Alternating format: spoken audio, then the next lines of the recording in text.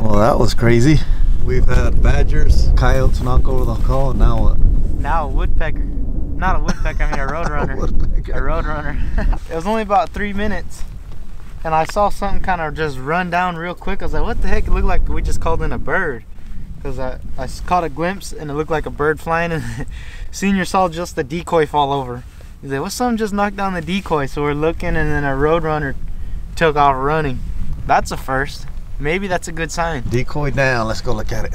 So we had the decoy right here on top, and that bird came down from this little cut down here. And he pulled it down and it rolled down that hill. The only thing I think it might be a good sign is because we literally never see roadrunners. That's the first one I've seen in a long time. Do it. Don't tell me we're gonna get skunked. Maybe for the day, Colin, but nighttime's where it's at out here. We're gonna try to make it happen. We'll see. It's hunting. You guys know how it goes. I mainly picked this spot because it just looks like it has bobcats written all over it. And the reason why we want to catch so bad is because one of our buddies, he's a trapper and he lives in Vegas. And he said bring it over anytime and he'll take us through every single step. So that's going to be a separate video. It's going to be a good one. Rabbits are a good sign. That's one dark jackrabbit, huh? I've never seen one that dark.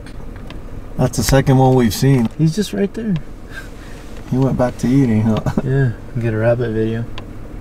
Let's do it. Alright guys, so we just saw some rabbits. We're coming out here to do some night hunting with our thermal, and there's just rabbits all over this canyon. So I bring my belt here of shells of 7.5 shot and 6 shot just in case. So I'm grabbing out some shells.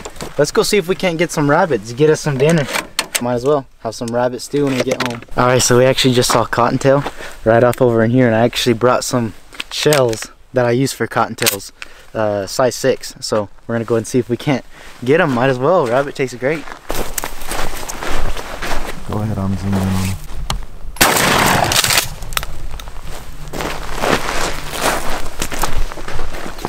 There he is. He's sitting there. Where? Oh yeah. Hold on. Zoomed in. You ready? Go. I shot below him on the first one. There it is. There's dinner.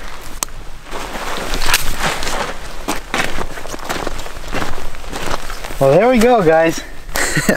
That's my first cottontail of the year. We haven't been out really after these guys. I brought some shells just in case I saw either quail or rabbits. So we got a jackrabbit down in this same wash, literally 10 yards that way. So we might do a little cook-off. What tastes better, jackrabbit or cottontail? We did this a long time ago, but a lot of people want to see it again, so.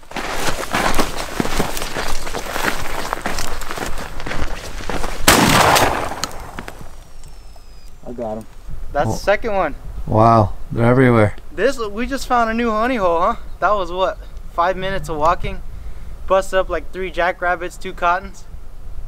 Wow. That's tomorrow's dinner.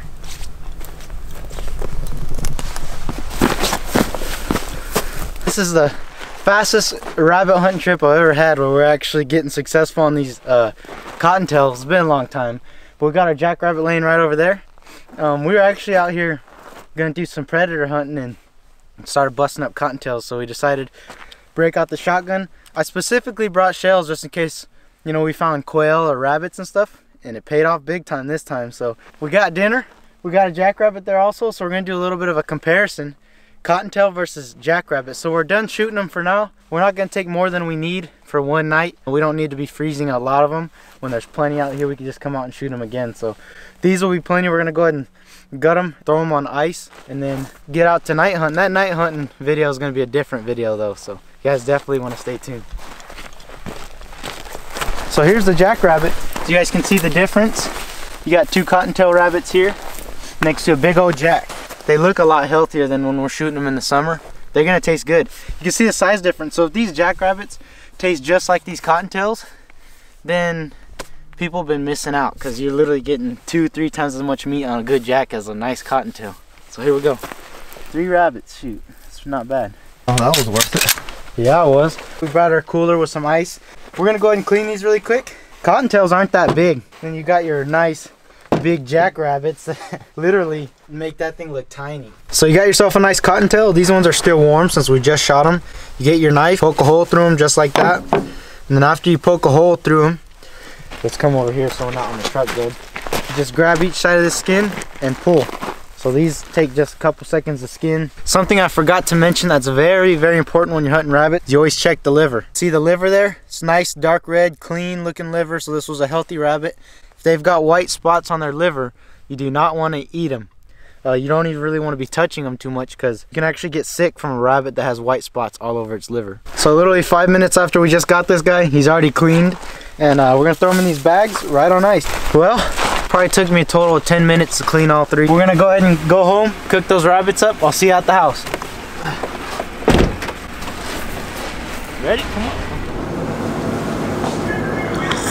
on. We're home now. I got the rabbits laying right here, as you guys can see. Man, does it feel good to be off of a successful hunt. So we're gonna go ahead and cook these. There's thousands of videos and recipes on how to cook fried rabbit. If you've been a long time follower and supporter of the channel, you've actually seen us fry rabbit. So I'm gonna take a little bit of a different approach. I'm gonna cook it like I pretty much do a steak. It's just gonna be in a hot pan with some butter and a little bit of seasonings and stuff, so it should be delicious. And from my experiences, you can never really go wrong. So the first thing that's crazy is just the size difference. Literally, this one jackrabbit's probably more meat than both these cottontails combined.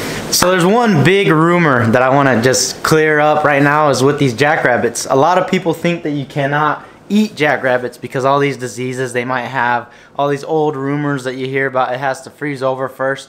That is false. You can eat jackrabbits and these cottontails and everything year round pretty much.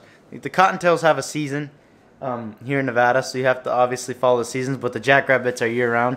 The only thing you really have to watch out for is tularemia, and the easiest way to look for that, which we showed in the video, was to check the liver. When you check the liver, if it's a clean, dark red, healthy liver, you're going to be perfectly fine. Now if it's got white spots on it, you don't want to eat that rabbit, and you actually want to be careful from that point on because you can catch it from those rabbits. But I've never seen it, none of my friends have ever seen it in any rabbits they've cleaned. So now that we've kind of cleared that up, we're going to go ahead and start getting into it. So all we did was we removed the back straps, and then we went ahead and we trimmed them up, cut off all excess piece of fat and silver skin off of the jackrabbit back straps. The cottontail ones I went ahead and I left alone because if you trim them you won't have much meat. Then I went ahead and I cut them into bite-sized nuggets, and then we seasoned them with some salt, pepper, some garlic powder. Then we went ahead and we cut a decent amount of butter in the bottom of a pan, and you want a good amount because the butter will start to burn away and evaporate. So you're going to make sure you got enough to where you're not just absolutely burning whatever you're cooking at the end of the cooking process. And we went ahead, we threw the jackrabbit and the cottontail in the butter and just cooked it until it got done. We're flipping it every once in a while. And that's pretty much exactly how I like to cook steak also. Very simple, super fast, only took about maybe 5 minutes, and I'm ready to go ahead and taste it. So one of the most important things when cooking this is you don't want to overcook it. These might be a little bit overcooked, but I'd rather be safe than sorry. This is the jackrabbit. This is the cottontail. Alright, so we kept this recipe extremely simple. If you overcook it, it will get chewy, but you want to make sure you cook it all the way through. Don't be out there eating raw rabbit and stuff. It looks absolutely fantastic, so I can't wait to try it right now. As you guys can see there, I can convince anybody any day that this is some just delicious steak, and that's some either chicken or pork. So we'll see if it's good right now. Looks amazing. So Drew, you ready to eat some steak? Some pork? Some steak and some pork. I think he saw me cooking it, so he knows. I ain't that Go dumb. and cut yourself a piece off of each. I'll try this piece Already right cut. There we go.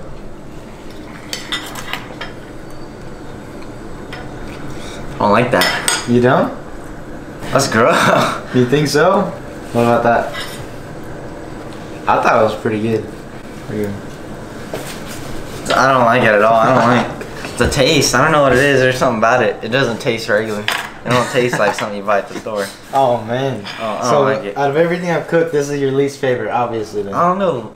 At the beginning when you first chew it, when you start to chew on it, it kind of tastes something about it that's just, I don't like. Let's see. I gotta taste it now to see. You can see there, cooked through. That's jackrabbit. So this one's cotton, that one's jack? Mm-hmm. It's not bad at all. He's talking just, it's got a gamey taste to it.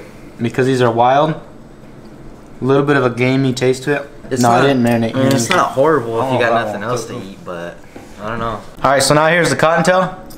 So the jackrabbit, what he's talking about, it's got like a gamey taste to it a little bit. He's a picky eater, so that's what I think it is. I think it's good. This cottontail's actually pretty good right here, I think. Not as gamey. A little bit more of like a fresh taste to it. Very similar though. There's barely the slight difference in them. If you went ahead and put these in milk overnight or marinated them for a while, I think it'd get rid of that gamey taste to it. But as of how this was cooked, just fresh, no marinating, no sitting in milk or buttermilk or anything, the cottontails just got that slight edge because it's a little bit less gamey. I don't know what Juju was talking about. He's a picky eater. We always talk about it in all our videos. You guys finally seen it, but I think it's great, to be honest. You guys just saw from start to finish what we do with the rabbits. That's a little bit different recipe than I usually do. Normally we'll just fry them, and we'll let them sit in milk or buttermilk or a marinade overnight to kind of get rid of that little bit of a gamey taste to them. And as you guys saw, Juju didn't like it, so I guess it's not for everybody. I personally liked it. Senior tried it off camera. He liked it. My sister liked it also. So, some things people just don't like. But I thought it was great. I recommend it, especially for the cottontail. If you're going to eat the jackrabbit, I'd recommend maybe marinating it a little bit just to get rid of that slight gamey taste in it. It is a red meat, so I guess that's why. Overall, great. Looked great. The presentation would be great if you played it up nice. It wouldn't look nasty, maybe like if you fried an entire rabbit leg. So I hope you guys liked this video.